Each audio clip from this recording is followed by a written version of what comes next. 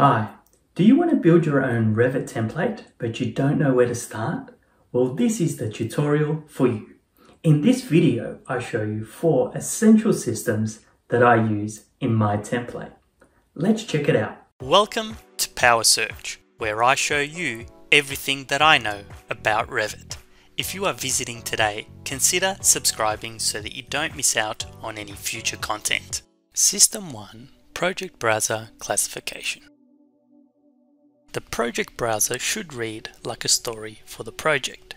Here on screen you can see the same plan presented in 4 different ways, each telling a different part of the story. As we move across to the project browser, the classification has been organized first by phase, then by project stage, and lastly by view type. So let's have a look at how that's been achieved.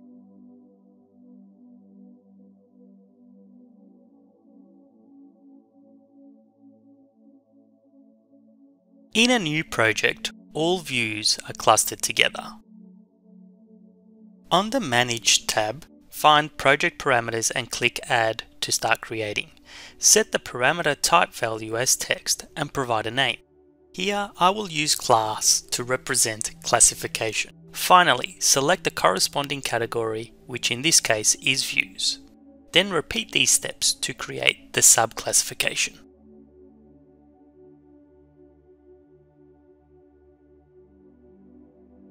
Over on the Properties palette, the newly created parameters are listed. Find the Views arrangement at the top of the browser and right-click to launch the Browser Organization tool. Then pick New to create a new classification system. Define your new classification with an appropriate name. Then, from the Grouping and Sorting tab, specify the rules. These rules are the hierarchy your classification will be defined by, so the top should be the heading, followed by the subclasses below. Here, I start with phase because I want a clear distinction between old and new works, and then I add the newly created project parameters in order. Be sure to make your new classification current by clicking the checkbox. The classification has been applied, but the values have not yet been associated with each view. Now I know that I want my primary classification to be headed by phase name. For this, I need a floor plan for each of the project stages, so I duplicate and rename the current view as required.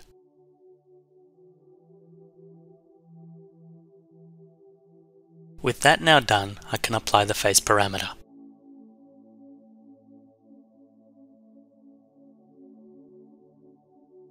You can now see the phase headers applied. Now, start to define each view's classification values from the Property palette and watch what happens to the browser as each value is applied. In this case, I am using the Class 1 parameter to determine my project stage, and I'm using the Class 2 parameter to define my view type. Adding a numerical prefix will enable Revit to list the stages in order.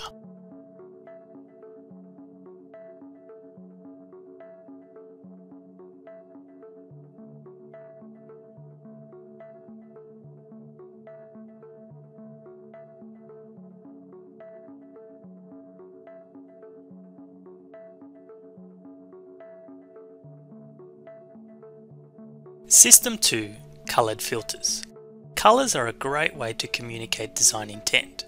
Zooming in, you can see that equipment has been filtered by 3 colors. These colors represent the equipment's condition status in the final design. This counter, for example, is blue because it will be relocated to this new position. This table is a duck hair color because it is a new item, while this grey table is an existing item that will remain in its current position. These colored filters are also driven by project parameters, specifically this one called condition. Let's have a look at its properties. First of all, because it's equipment based, it has been applied to all of these categories. It is a text parameter, meaning the value is typed. Once the parameter is created, it can be used as a color filter through the visibility graphic overrides, as shown here, where I have created the filtering rule and specify the associated pattern solid color fill. Let's have a deeper look. Starting on the left, name the filter. Then moving to the center panel, specify the associated categories. And finally, on the right, set the rules. Here I have stated that for the rule to be true, the value must equal relock. This is case sensitive. Filters can also be applied to phases. Let's have a look at phase settings. This wall, for example, is grey because it was created in the existing phase. But this wall on the same view is white because it was modelled in the new construction phase. Let's have a deeper look at these overrides. A good place to start is the demolition plan, where the walls and the equipment are red because they've been demolished. On the Manage tab, find the Phases button. This is the Phase Control Center. Shown here are the key timestamps for this project. Above this are the filters and the graphic overrides for the filters. Each filter is controlled by a phase status, of which there are 4. And if the status is true, these colors will be applied as an override. So here for the existing status, see the existing wall here. The override is an existing grey solid fill. And for the demolished items, the override is a solid red line. All of this comes together in the phase filters. Here I have 9 filters. Let's take a look at number 5 as an example. This would show new items with no override and also demolished items which are overridden to red. Let me switch over to a 3D view to demonstrate the graphical implications of each of the 9 filters. Keep in mind that these will be deployed from the new construction phase. Starting with phase 1, this filter shows the previous phase, which in this case are the existing elements, and these have been overridden, and also shows the new elements to this phase. Filter 2 also shows the previous phase and anything that has been demolished in the current phase.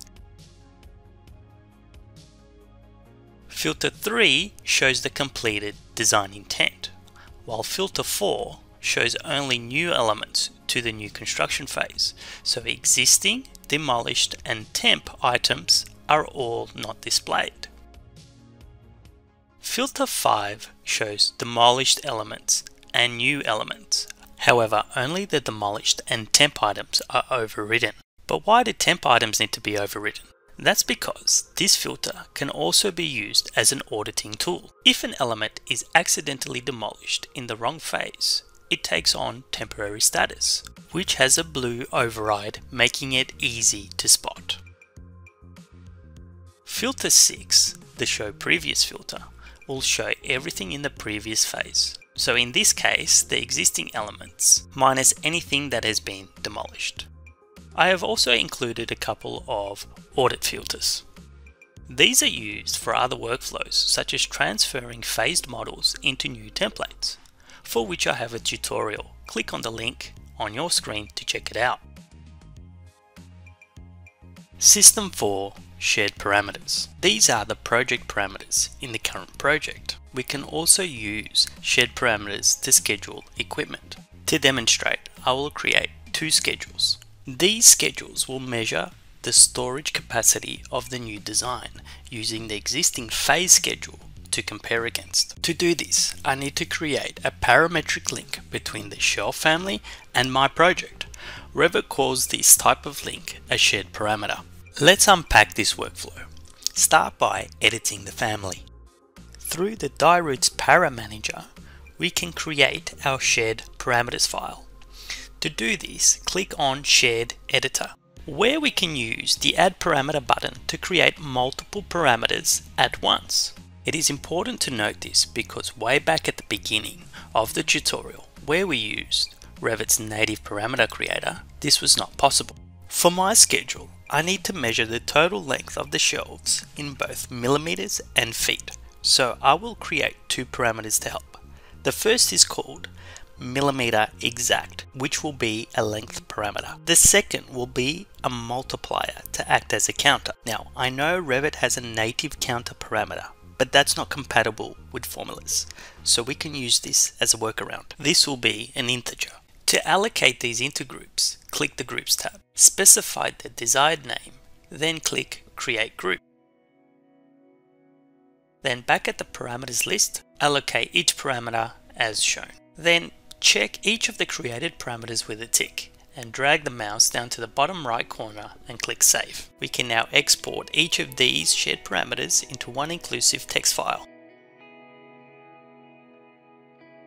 Now use the text file to push those parameters into the family.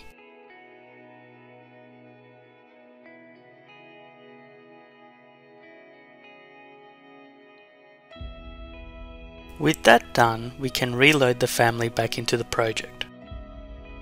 Overwrite the existing version and its parameter values, and you can commence creating the schedule. Right-click the schedule heading in the project browser and choose New Schedule. Choose Multi-Category Schedule and check the phase is set to New Construction. Now notice the shared parameters have now been added into the project, and we can now add these to the schedule. To build the schedule, I need a few more parameters, so I add these also. I can now use these fields to create what Revit calls calculated values. These are values driven by formulas, and this is where the multiplier parameter becomes useful.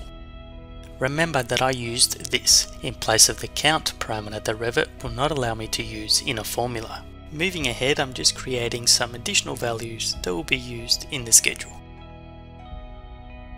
The last calculated value that I need will help me convert millimeters into feet. To create this, I take the total millimeters and I multiply it by 1. With the fields finalized, we can commence filtering the schedule. To filter out the shelf family, I use Family Name. Moving across the tabs from left to right, the next one is Sorting and Grouping. Here we select Grand Totals and deselect Itemize Every Instance because we want a single row. On the Formatting tab, there is a bit more work. The multiplier parameter doesn't need to be seen in the schedule, so this can be hidden by checking this box. The total feet parameter, if you remember, was made from the total millimeter parameter. We can now format the units so that this reports in feet, and then calculate the total for this parameter by changing the box to read Calculate Totals. And total millimeters should also have totals calculated. Let's see how that looks. On the Properties palette, you will see that phase filters are also applicable to schedules. Here I will set this to the Previous and New filter. I can now make some final and minor edits to get to the completed schedule.